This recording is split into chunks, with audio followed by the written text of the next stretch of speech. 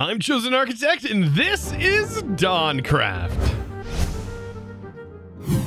So today is episode 10, and that means it's World Download Day. That's right, if you're a supporter of any tier, whether that's on Patreon, Twitch, over on YouTube here with the YouTube members, or even a Discord premium member, be sure to hop on the Discord and get your World Download today. Anyways, let's get on with today's video. So I've been thinking, what is one thing that could make me incredibly powerful, or at least more powerful than I currently am? And I was thinking, ours is definitely the way to do that. Not only can we create some really good farms that will help us with enchanting, we can also set ourselves up with some familiars, which will give us some benefits that could be incredibly helpful, such as the Starbuncle, which can actually grant us speed 2. Just permanent speed 2, and it can also allow us to have a sort of X-ray effect to find gold ore underground. How crazy is that? But we can also use Starbuncles to automatically farm some crops for us. Now I know we have Create, and we have the ability to use the Create to auto farm, which we'll definitely get into soon. But what I'm thinking is I want to set up a automatic source farm, very similar to this, using source berries. And of course, this has been a farm that's been around for quite a while, but I want to use Create to turn the source berries into bone meal. And I think that would be a good use of our source berries. Of course, we'll keep some, like we definitely want to be able to keep some, but turning them all into bone meal will be good. And it'll also keep the agronomic source link constantly producing. And you actually get a bonus on the amount of source. And then we're going to use this to power a Drygmy farm. Yes, a Drygmy farm. And you may be wondering what that is. Well, I'm gonna explain it to you. Now, before I run off and find myself some Drygmies, I have a visitor, and well, this visitor is actually offering 2 Roadrunner feathers. Oh, come on, that's awesome, because that's a quest that I've needed to complete for a while for one of our villagers over here. Oh, finally, we're getting to complete this. I mean, I just never went out and looked for the Roadrunners, which are kind of in a deserty biome. This guy, I got your Roadrunner feathers, man. Yeah, the quality has seemed to be especially good. I'll see if I can make use of it in other ways. Anyways, here's for your trouble. Now, the good thing is that basically just improved our reputation again in this village, which is very nice. And I don't know if the reputation like helps with, for example, the cleric. I have a cleric here, and he'll throw regeneration potions on me, which is kind of cool. But yeah, I'm slowly but surely getting things going. Ooh! Oh yeah, this right here. I have a quest for this guy to get a witch hat. And so we do need to also focus on killing witches. I haven't seen very many, but you can find them underground. They do spawn from things. But anyways, let's go hunting for Drygmy. Last episode, I did find the Wildenhorn, and that was underground in a chest. Of course, you can get these from killing the wolf wildens. But we need to head off in search of a Drygmy. They're like little fellas that just wander around, and well, we can toss this on the ground near them and we'll get ourselves a charm. And I would prefer if I could use all of these on it. It'd be nice. If we can get 3 of them, the more that we have, the better off we're going to be. Now, I didn't have to go very far to find one of these little fellas, as they do just spawn around. But if I give him a Wildenhorn, he will get happy and then pop into 2 Drygmy shards. And this is the equivalent of 2 of the little guys. It's kind of funny. They actually kind of duplicate there. But I want to find one more if I can. And there we go. There's another little fella. Look at it, look how happy he is. Oh, they're so cute. Well, I did just stumble upon another village, and which is right next to mine. And this guy is wanting some bread. And I think I can handle this. And I wonder if this is a quest line that could potentially get us a farmer's contract. He needs a couple of loaves of bread. And this is a neighbor. So let's get those loaves of bread. There we go. And accept. Okay. So yeah, we just got a farmer trade scroll. Oh, how nice. And so I guess, I mean, it doesn't matter what village you do it in. It's just so long as you get them done. So I have a farmer's trade scroll now. I just need to keep an eye out on like villagers that have like exclamation points above their head, I guess. And just try my best to complete them as we go about. So in setting all this up to get a Drygmy to actually be usable, well, we have to transform it a little bit. And for this, we need fish, wheat, apples, carrots, and seeds. And then the rest is going to be the source gems. So we need 3 source gems per, like so. That's probably the most expensive part. And then we just place our Drygmy charm in there.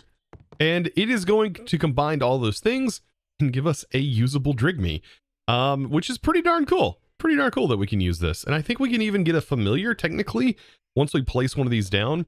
I think this will allow us to do a ritual that will allow us to get a familiar, if I remember correctly. I'm going to do the same thing for the Starbuncle, except it's just a little bit different of a recipe. Now, the only other thing I needed is, well, the Dominion one. This is how we're going to control many of these little mobs from ours and tell it, you know, basically what chests to deposit things at. It could be even used for such things as the Amethyst Golem, which is honestly kind of broken. I will say the Amethyst Golem is a pretty powerful little fella. You can actually create amethyst clusters, or not amethyst clusters, but actual amethyst.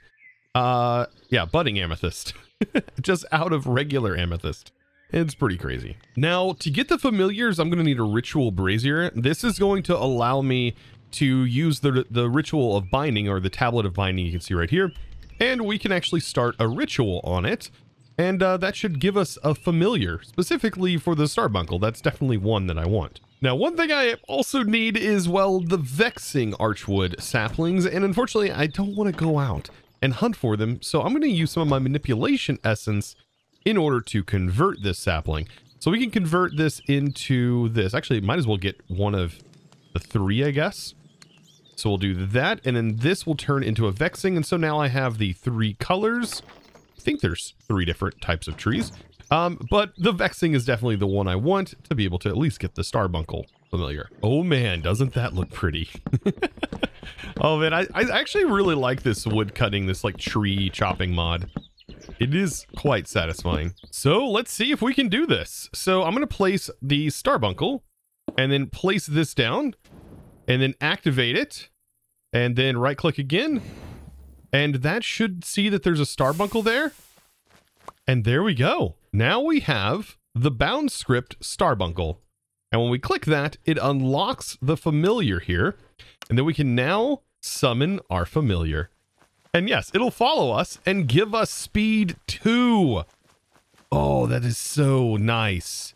So very nice. Now, if you want to get rid of this, well, you're going to have to create a new spell. And we are going to set this to project and set dispel. And this is going to, you know, remove the familiar, as you can see right there. But if you ever want to get them back, all you have to do is just click again and you can get the little fella back. And it's important to do this because whenever you're traveling with your waystones, well, it'll make it a little bit difficult. If you you use the waystone and travel, you'll sort of leave this little fella behind you. He won't travel with you, unfortunately. Or if he ever gets lost or anything like that, probably the best thing to do. Kind of like a wolf. Now, I don't know if we can put this on our familiar, but it would be really cool if we could. Can we? Come here, buddy. Come here. Oh, yeah. You're looking mighty cool. Oh, yeah. We could definitely put this on our familiar. That is hilarious. We've got to come up with a name for our familiar Starbuncle because this guy is going to be sticking around for a little while. So I would love to hear what you guys have to say in the comments. What should we name this little fella? Just something that's easy that we can call him, like Jerry or like, you know, something like that. I kind of like Jerry, but I don't know. We'll see. We'll see. Let me know in the comments. So I just did a few tests to determine how far out this actually reaches with these source berries. And it turns out it's only 12 blocks, so it can actually reach 12 blocks from its main location, which is pretty interesting. It is a pretty interesting thing. So what I want to do is I just want to surround this, if I can, with source berries, and hopefully one agronomic source link is enough. So to put this in perspective, this is ultimately how large this farm is going to be, and we should be able to get it by with this one source jar that is going to feed into a network of source jars. And that's going to be pretty darn cool. Now, these Starbuncles are pretty important. So let me kind of show you what they're going to do. So hopefully I can get this all set up and working. Let's go ahead and get a place so I can get more source berries, right? And we'll place down the Starbuncles right here and right here. And then I believe we click on the entity, and then we shift click onto the chest, and it says the starbuncle, the starbuncle will store items here. So we just right click and then we just click on the chest. And so what these guys are going to go out and do is they are going to collect the source berries. They actually harvest them. We take damage, by the way, from them. They do not. They're going to collect them all and put them into the chest for us. And then this is going to create a cycle where these are going to always be growing and always be producing source, which is pretty darn cool. Now, if you want a very specific path for these guys to take, you can click them with a block, I believe. They do prefer like regular like path blocks, and they'll actually walk down path blocks, but if there's nothing like that around, they'll just go in one direction like this. Now, as they're collecting them, I'm just going to continue filling this whole thing out. And the same thing goes with the dispel. If you want to pick these guys up, use the dispel on them or just punch them. It feels a lot better to just, you know, use a dispel on them. But you can punch them and they will drop back into their charm. Now, right now I have this going into a chest, but what I want to do is actually use create and have them deposit into the chest. And then the create mod, I will just have it sent into a hopper. And yeah, that hopper is then just going to turn it into bone meal. And we will have unlimited bone meal along with this farm. So right now I am prepping for something quite big. I'm going to be putting a relay on top of this. And this is how we're going to actually move source around. And it can go up to 30 blocks. I hope this isn't overstretching that. It'll be pretty darn close. Pretty darn close. But what we need to do is we need to say... we need the position of the source to go into this. And so now this relay should be pulling. And then I'll select the relay. And then hopefully be able to set it to this relay. And it's just too far away. Just barely. It can only reach up to 30 blocks. So I might have to make another relay in order to get this to work. We'll see. I could actually pull the relay a little bit closer. Let's count the blocks. I think what I'll do instead is I will place it right here. And then, is this still linked? There we go. Oh, nope. That is the, I'm going to have to relink the whole thing. So I will right click there. And this should hopefully be able to reach. And there we go. We can see the position is set. And now I've got to tear this whole thing down. Well, this is actually going to link up to what is going to be a depositor relay. And that is going to send to any jars that we put down here. So I'll set the position of this one, then to connect to the one that's down here. Like I said, this is a depositor. It's a little bit interesting. So long as it's within 5 blocks of a source jar, it will try its best to send to those source jars. So from what I can do now is place source jars down, and it will fill this one up, and then it'll try to fill the rest of them, basically creating sort of a source battery, which we're definitely going to need. So there you go. You can see it is now filling that jar. Now the Drygmy is going to be pulling from these source jars, and well, it also needs a chest and a mossy cobblestone. So I'm going to place the mossy cobblestone right here, and this is going to create the hinge once I place my Drygmy. And this will farm mobs that are up to 10 blocks away from it in all directions. It'll farm my cows, it's going to farm my chickens, it's going to farm my sheep, and farm my pigs. Pretty cool, I think. And then we can put other things in here. We can find other mobs and put them in these pins. And I can even expand this out to add hostile mobs and stuff like that once we get those. So let's get this started. And all I have to do is right click it. You can see it's going to start pulling some source and doing all kinds of fun stuff. And we have our first little Drygmy, little happy guy. And you can see this aura that's circling around. That means it is doing its job. And all I have to do now is place down a chest, and all of the stuff will end up going into this chest that it farms. And of course, the more Drygmy, the better. So I'm going to place down more of his friends, since we ended up getting 4 of them. And let's just hope that we have enough source. Now, another cool thing we can do is actually dye the Drygmies. So I'm going to dye a couple of them. So what we can do is actually use cyan and orange dye on these guys to change the way they look. And so this is a brown dyed one. This is a cyan dyed one. And then that's an orange dyed one. I love this. And with just that short amount of time, look at this. We've already got leather, meat, chicken, and experience, which is one of the main things I wanted from this farm. Now, you may be wondering, how do you pick up hostile mobs? And that's where the cage trap is going to really come into play. This thing is pretty darn cool. We can actually pick up just about any mob and farm it with the cage trap. Now, this might be a little difficult to do, but for example, something like a creeper, you just get it to walk over just like that. And now we have a creeper in a box, which, yes, sounds incredibly dangerous, but that is how it's going to work. And to place it down, well, it's going to be a little bit more challenging, actually, especially since this is a creeper. Why did I choose a creeper? Why? Who did I hurt? Now, a skeleton is probably going to be a little bit harder to catch. Oh, but no, there we go. We actually got it. I don't think ghouls drop anything that's super useful, if I remember correctly. But skeletons would be pretty nice. That would be just an abundance of arrows and bones. So let's try and get our creeper in here. So I have a little bit of a space. And you do have to make sure whenever you place this in that you give it at least 3 blocks tall worth of space to place this in. And there we go. So we have ourselves our creeper in here.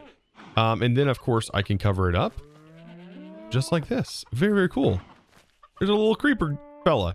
And the Drygmy should see these, see the mob. And, yeah, it should be able to now pull gunpowder off of it and things like that. Oh, almost forgot. We do need to name it. And we're going to name it Cooper. Cooper the Creeper. And then, of course, last but not least, let's get a skeleton in here. Now, I'm pretty sure you need more than one of these. Looks like that little fellow wandered over here.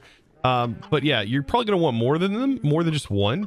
But one for right now will certainly get the job done. I wonder if it will farm the sombrero on this. By the way, I'm naming this skeleton Child. We have Cooper and the Child.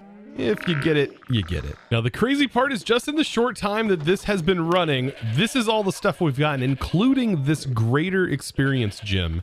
And just to put this in perspective, if I just consume one, oh my gosh, the amount of levels that this gives us is so good. This is just a perfect little experience farm. And I believe these can be combined like this to make even more. And there we go. We should be able to easily use this as a very simple means of getting experience. Now, subsequently, with all of this being farmed, our source berries here, we've created ourselves a purple dye farm, which is really great because all of the stuff that purple dye is used for goes towards waystones. It's pretty crazy. And now we can craft a warp stone, which has a 5-minute cooldown. But when we activate this and use it, it doesn't cost experience to travel to destinations. So I think that is worth it in its own right. Now, I think at this point, it is time to go after the Sentinel Knight and try this out. And you guys have been telling me, Chosen, use dual wielding. Dual wielding, you say? I'm kind of interested. And oh my gosh, the DPS is so much more. So I think dual wielding is definitely worth it. Look at that target DPS, 16. What? Okay. And it regens so fast. Okay, this is definitely much better. Now, I did enchant this and it ended up getting sharpness, unbreaking, and smite 3 on there, which is pretty nice. But this is still the bomb diggity of swords. So I'm hoping that with all this combined, we can hopefully take on this Sentinel Knight. So off to the south we go, and I'm pretty sure I know exactly where this Sentinel Knight is, because I believe we did encounter it, or at least a Sentinel Knight in our journeys. It's going to be pretty fun, pretty cool. Hopefully this boss is not as bad as I'm thinking it's going to be, but we'll see. We'll see. Hopefully it has a really cool mechanic, because all of them so far have been incredibly fun. Holy smokes. Is that is that after me? Oh, it's after me. Okay. Whoo!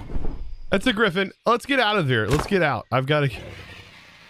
What are you doing, dude?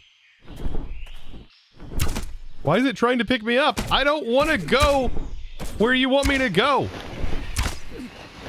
No, it is going to kill me, and I am so far out. I am so far out. No. So this go around, I figured I would go ahead and teleport to my original village, and it actually worked out because I'm not too far. Thankfully, I didn't lose anything, but this is the Sentinel Knight, and there's another puzzle room here. I'm hoping this didn't interfere too much with this guy, but what I need to do now is get a waystone down and get ready to see if this guy is going to be tough or not. Oh boy, moment of truth. Moment of truth. Here's what this guy looks like. I'm guessing you roll past him. Whew, okay. That didn't do any damage. Oh, shoot. All right, let's get out of here. Let's dodge out of here so I can reach in. I did switch my food on. We did a good amount of damage to him, which isn't too bad. Does he take damage? No, he just completely negates all damage. Oh, shoot, he can hit me with a ranged spell. Is there a... thought something was following me. Oh, it tracks me. Okay. Okay, let's go.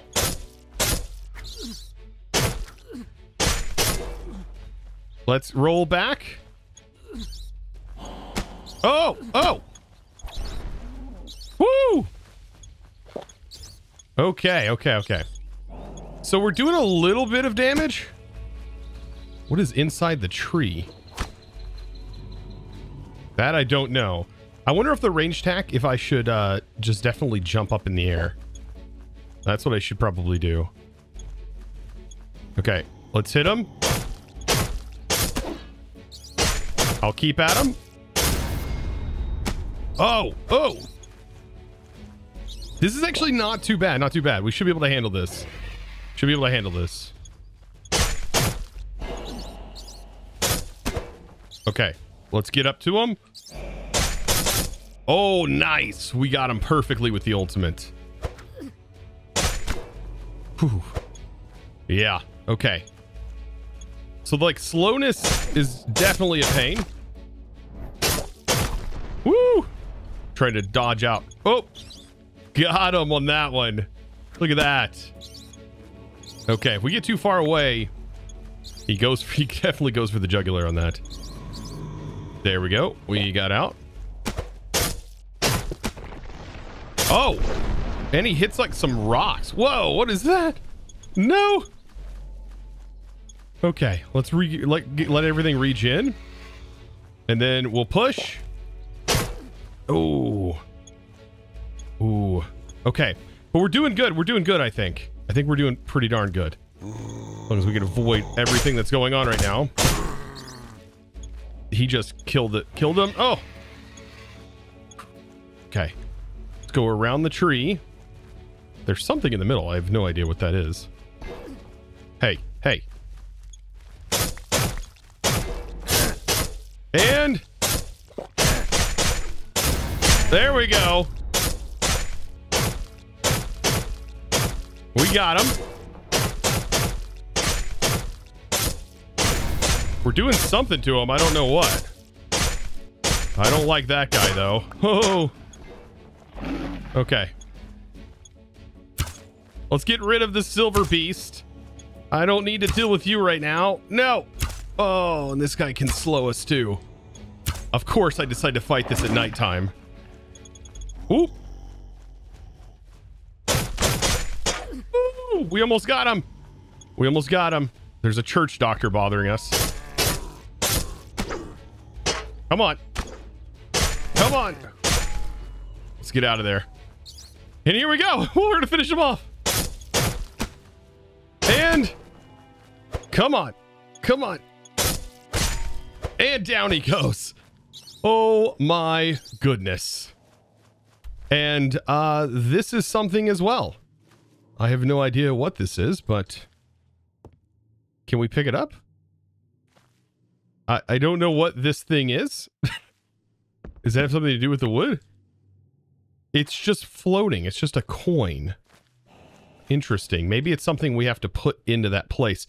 We got an emu egg and we got a Sentinel sword dropped from the Sentinel Knight and a Sentinel key. Huh. That is pretty darn cool. What does this look like to use? Huh. Very, very cool. I still don't think it's better than dual wielding swords, because that seemed to take care of this guy quite efficiently. I guess while I'm here, I might as well take on everyone that's here. Holy smokes.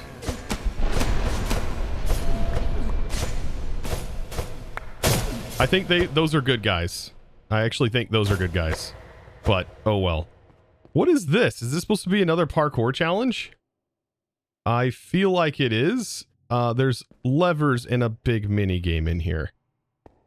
Oh boy. So on this, it's definitely a logic puzzle, I'm pretty sure, where you need to turn the redstone on, and you need to understand the ons and offs of redstone to ultimately power this one from the looks of it.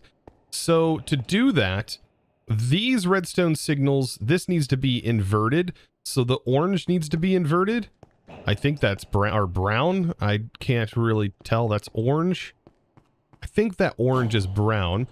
So if this is on, if this moves, that'll invert that signal. Like that. You can see that is now off. And then we also need this one off. And this one needs to be off as well, which is the black. I see. I know my redstone a little bit, so I do understand this one. Yeah, and then this also needs to be off, and this receives a signal from this, which I don't even know what this one is. Pink? I think. So ultimately I solved it with the white. I just unexpectedly solved it. Basically I had to make sure and shut off like the white. I thought I needed it powered, but actually did not. And I needed to get this one right here turned off, or turned no redstone, so it was on. So it shut this line off, and making sure these are all powered, so it inverts the signal here, and then this gets re-inverted, thus powering it. Pretty cool. Pretty cool little puzzle. I love these puzzles. They're so nice.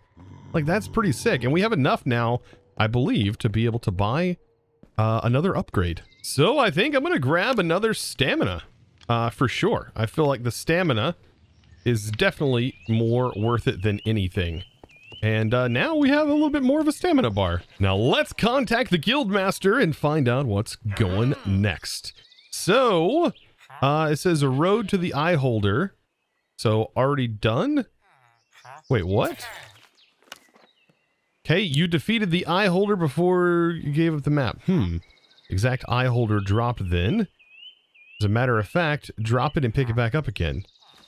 But it didn't drop an eye. I don't think. So do I need to use the key on this? Oh, that's where the eye is. Oh, that's interesting. Very interesting, actually. Okay. Well, there's the item. Now we can talk to the Guildmaster. All right. Tell me what's up, my fine sir. Amazing. Even the Sentinel Knight is no match for you. Well, you're approaching the end of your journey. How do you feel? Anyways, you need to summon the next eye holder. Wait, we have to summon it? Here. Take the knot of hair and the map to its summoning altar. Okay, I'll take it. And this is the map of the fire giant. And does it talk about it? The fire giant, okay, has disappeared from our realm many moons ago. We were able to extract a knot of its hair before it left. The great clerics enchanted magic into the item, which should theoretically allow you to summon the giant should you offer the item at the altar. If you ever lose the hair knot, combine a fire charge with a basic fire resistance potion in a brewing stand to resummon the item. Ooh, okay. Did we get the fire knot? Okay, we did. Oh, okay. I was about to say, it would be really hard for us to resummon since we don't exactly have access to be able to brew potions yet. But that's pretty darn cool.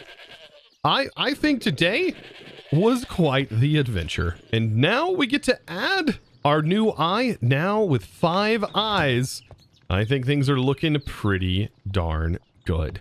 Guys, I hope you enjoyed today's video. If you did, be sure to just smack that subscribe button if you haven't already, and smack that like button as well. Also, comment down below if you have been enjoying thus far and what has been your favorite part. Also, be sure to get your world download if you're a supporter of any tier. And of course, guys, it's time to thank the supporter of today's video. And that, my friends, is going to be a huge thanks going out to Liquid OP over on YouTube, becoming a YouTube member and supporting in one of the most fantastic ways. And of course, guys, if you're interested in supporting as well and potentially getting a world download or access to the supporter servers, all you got to do is check out the Discord. There's an FAQ and it explains just about everything you need to know. So guys, be sure to check that out, discord.gg/ChosenArchitect, and join the crew today. Guys, I hope to see you in the next one. And of course, as always, thanks for watching. These little guys are just so happy. Look at them dancing. Oh, I love it so much. I love it so much.